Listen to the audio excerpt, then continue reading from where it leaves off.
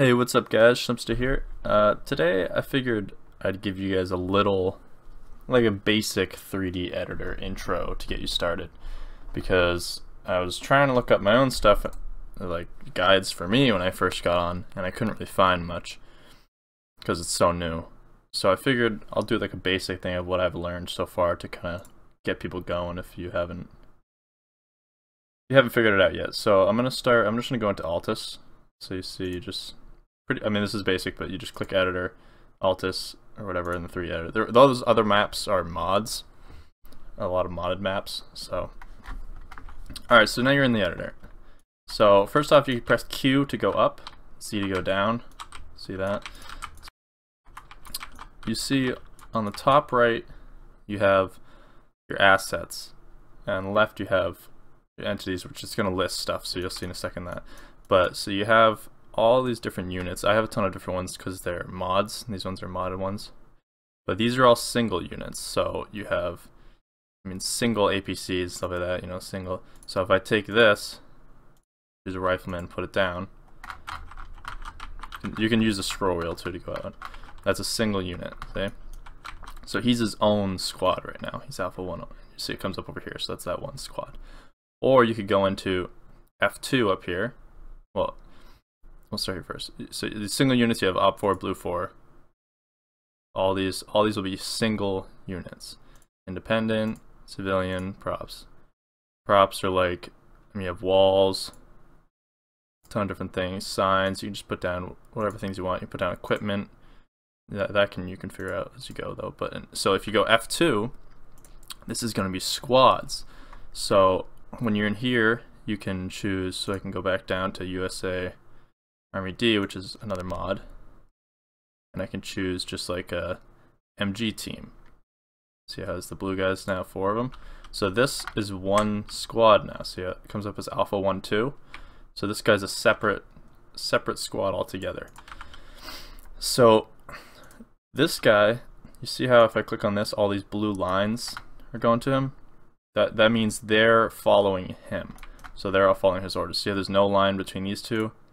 This guy's not following him at all. So if you get a squad like this and you want, say, to add people or something, so say if I go back to this, put down one more guy. If you put it down near him, it'll add it. But what you can also do, so if I put it down over here, you can hold Control and click. Whoops. If I can even do it. Oh, that's because I think it's because I'm a player. No. There you go. Okay, so hold Control and click on the blue dot, and it will drag this little thing out, this little line, to group them. And you let go, and that groups those two guys. So now they're going to be Alpha 1, 3. See that?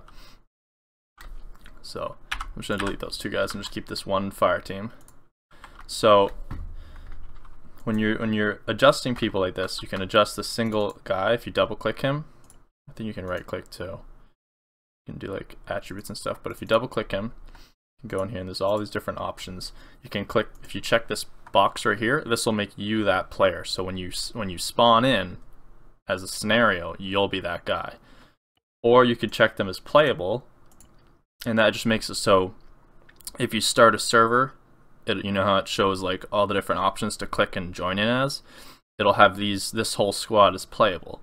So the nice thing, what used to be the thing is in the 2D editor, you would have to click on every single guy and click playable.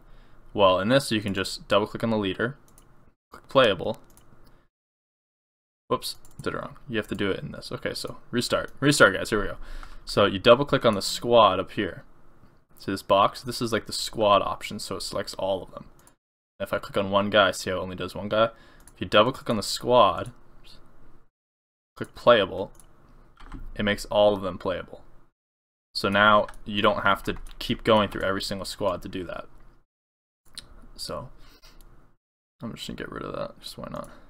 So when you're in that too, you can double click and you can change their speed so they walk. So if you want like a patrol, you can have them walking, limited, or running. You can change their fire modes, stuff like that, so they don't fire, and behaviors. Behaviors have been a little wonky sometimes though, so I probably would just leave that alone. So we have this dude now. So for single unit, I'm trying to keep organized. I have some notes. For single unit, you see in the bottom right when I put my mouse over him, it shows all those options. You can hold Alt, change the altitude. So if you're trying to put someone up into, say, like a tower, you can drag him up and he should just snap to the surface. So when you get onto the surface, see how he snaps? It should just do that. You can hold Shift, and when you see the little mouse thing is white, you can drag him, change his direction, and all those good things. And also, if you right click, you can go into Arsenal, and that'll bring up the virtual arsenal to change all of his stuff. I'll just load it anyway so you guys can see. So you can change all of his gear, you can do all that good stuff. So you can do that with any unit. Alright, and if you click up here and drag this, Shift, right? Hold Shift and then click around, you can rotate the whole unit, the whole squad, I mean. So now let's set up a little situation here. So these guys, say we're back here, we're coming down this road, and we're coming to check out this house. So this is very basic, but I figured I'll show you because this took me a while to figure out for some reason. I'll show you how to set up a simple trigger, very simple trigger. So you have triggers right here, right? And you have waypoints. Waypoints are how you would make, so you click on your squad. I think you can just do it by squad lead, but I'm just gonna click on the squad. And then you would choose move, and if you click move, once you start the scenario, they're gonna move there. That's where they're gonna go. So what we wanna do is have these guys, oh, see I'm not clicking on them, that's why. Have these guys move into this structure. So they're gonna move straight there. Now, let's set up, oh, this might be good. Let's set up something like this. Alright, so if you go into compositions, right, this will be groups. So you can have op4 as enemy. Blue 4 and op4 will fight. That'll be automatically. What I tried to do one time is independent. And I don't know if you guys will have this issue, but I'll try to fix it. You see how there's insurgents? This is a mod, okay? So you won't have this if you don't have the mod. So don't be like, what? Where is this? But if you click infantry, right? And I want a fire team, so I choose fire team. Click those guys down. Shift click to drag them around. Rotate those guys like that, and you can double click to check settings if you want. I'm going to keep them on open fire because they're not going to see them yet anyway, so they won't fire. So click that. Now these guys, right now, independent and blue 4 will not fight. If you go into the scenario, they're going to be friends, so you're not going to be able to do anything, even though they're insurgents and you want them to fight. So what you do right here is you go up into attributes up here, click on, I think it's multiplayer, I might have to go back out. No, one sec guys, one sec. Attribute. Which one? Oh yeah, it is right here. Okay, so attributes, general. See right here where it says miscellaneous? Independence allegiance sets who the independent side will be friendly to. So see how these guys are shaking hands? This is blue 4, this is op 4. Click that, you have this cross swords, now they're going to be enemies. Same thing with op 4 if you want to change that. So click that, independent's now an enemy. Save that. So now independent will fight blue 4. So if you didn't know how to do that, that's how you do that to make them fight. So now what we want is we have to set a trigger. So a basic trigger, click this, it's going to be an F3 right here, see? Click this, and you click where you're going to want it to be. You double click the trigger, and you can set the size. I'm going to put it as a rectangle. Let's put it as like, it's not going to be rectangle, but whatever. It's 10 by 10, and see the size for that real quick. So you can shift click, everything is shift click, you can drag it around. So this area, when these guys enter here, it's going to do something. So what you have to do to make that happen is you go into the type, and because it's independent, you make it guarded by independent. So they're going to be guarding this. And then activated, you could put it as anybody, it doesn't really matter. I'm just gonna put it as blue 4. There's only blue 4 right now. That would just be if there's like more people. And then you put the activation type to present. So activated when objects are in the area. So it activates when they're in the area. So once they walk in there, whatever I want Independence to do will be activated once I link it. And that's all you have to do right there. And you press OK. Sorry, losing the voice. So right now I have blue 4 moving into this camp right there. And when they get in there, I want these guys to do something. So for me to make these guys do something, I have to click on this, go back into my waypoints, and I was trying to mess around to make them hold for a second, because sometimes they walk around weird, hold and then do stuff, but it wasn't really working, so I'm going to stick with what I know, and I'm going to have them move just slightly, kind of like right on top of themselves. So the first thing they're going to do is kind of move right here, and then you do, so what you do is you have to connect this point to this, so that once this is activated, they will move on from this. So you have to right click, go over connect, set waypoint activation, and it brings one of these grouping lines up. So you take this grouping line and you drag it to the blue 4 flag, make sure it says trigger blue 4 present and not alpha move, because you're selecting the move, and then just click on that, and it's going to link these. So first thing it's going to do is going to stop right here, move up for a second, and then once the blue 4 comes in this area, they will move on to the next. So you click this, and now you can choose, say you want seek and destroy, so they'll run here and destroy whatever they find. Here, actually we'll do this first. We'll have them, just to make sure they path the right way, have them move here, and you click this again, and then seek and destroy there. So what's going to happen is blue 4 is going to move up, get into the area.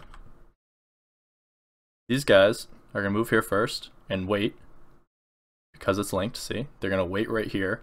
Once it's present, right? Once it's activated because blue 4 is in it, they're now going to move on to the next steps. So then they're going to move up, and then they're going to seek and destroy and fight. And blue 4 is just going to be chilling. Alright. So that's very basic. So now to get in, you can click play up here, and you can do play in single player, play at camera position, stuff like that, and it will move your player. But right now we don't have a player, so it's not going to work, so we're not actually using any. So let's just put, let's go civilian. Oh, that's groups. Civilian. And we'll just be a civ. And we'll just wait right here. We'll wait up here. Double click them. Set as player. So that in the scenario we're going to spawn in as him. Later on for multiplayer, if you want to play co-op with your friend, you saw what I did before. You got to double click and you got to set them as playable, so that all of these will be spawn options, or they'll all be character options. I'm gonna leave that alone. But right now, the player, which if you have player set, it'll just act as another playable option later on. But right now, that's what you'll spawn as. So if we press enter. Alright, so see these guys? They barely moved and now they're stopping. And this is why I kind of keep them in cover, because they kind of move around a little bit. They don't really wait where you want them. So blue 4 is moving up. They should get into that position soon. And now they're in it. They're in it. So these guys are running up, right? So they just got in the area. These guys are now running up. Blue 4 is waiting and they're engaging. So this is, so you can set up ambushes, and obviously you can do this on bigger scales too. You can do it with vehicles, you know, you can do it with anything, but it's a little more complicated the bigger you get. So now they're all engaging. Alright, to get back out, you just press escape, return to editor. Return to editor. That's a very, I mean, that's obviously a very basic tutorial, but it's kind of just to get people started, because it took me a bit to figure that out, even though it's so simple, right? You just, I mean, all you gotta do is right click and connect them, and then that will happen. And you can learn things, you might even figure out things that I don't even know yet, because I'm just messing around with it. And that's awesome, you know, it's just all trial and error. But a couple different things, I mean, obviously, here's something, if you go blue 4, just show you some random things. You take a little bird, right? You spawn in the little bird. It's going to spawn with people. I think, I mean, there should be a way to do it empty too, but this is a little easier. So if you want this empty, if you don't want people in it, all you gotta do is you see how this shows, you go over to Little Bird, it shows pilot and pilot. You can either click and drag them out, or you can just delete. Just put your mouse over it, delete. Right, and now you have yellow, that's an empty vehicle. So you have an empty Little Bird. What might happen though, okay, that was weird. What might happen is it might be locked for you, so just double click it. See how it says lock right here? Unlock it. I had that issue one time where I tried to make it just a little bird mission where I could fly around and I couldn't get in it. So you just gotta unlock it, that's all. You can delete that. Another thing, it's easy. See over here, if you press E accidentally, it's gonna get rid of that pane. So just press E again. But you can double click and it'll bring you to that squad. So if you have a lot of squads across a big area, don't go across the whole map like this. Just double click and it'll bring you to that area. Whoops. I'm screwing shit up. Alright. Intel. Click Intel up here. You can change the date. You can change the time. You can change weather. You know, you can make it raining. You can do all that good stuff. So you can make it overcast. Oh, voila. You can make it raining. All that good stuff. Put lightning in. One last thing that might be helpful. I think it's attributes. Let's see if I'm right. Multiplayer. And you can change respawns. I have not figured out how to really make respawns work, like respawning in one area with this one. I don't know if it's buggy or whatnot, but if you click on this, you can do switch to side member or switch to group member, so that if you die, you can pick another character. Just click on that, and then you press OK. I don't think this works when you're in this single player editor, but it should work when you're in multiplayer. I'm pretty sure it worked with me and my friend. If it doesn't work, yell at me, you know. That's a very basic little scenario that you can do. So I hope that helped a little bit, guys. If you have questions, you can put them down below. I'm not all-knowing on this. This is what I've learned so far by messing around with it for way too many hours. So I hope to help, and have a good day.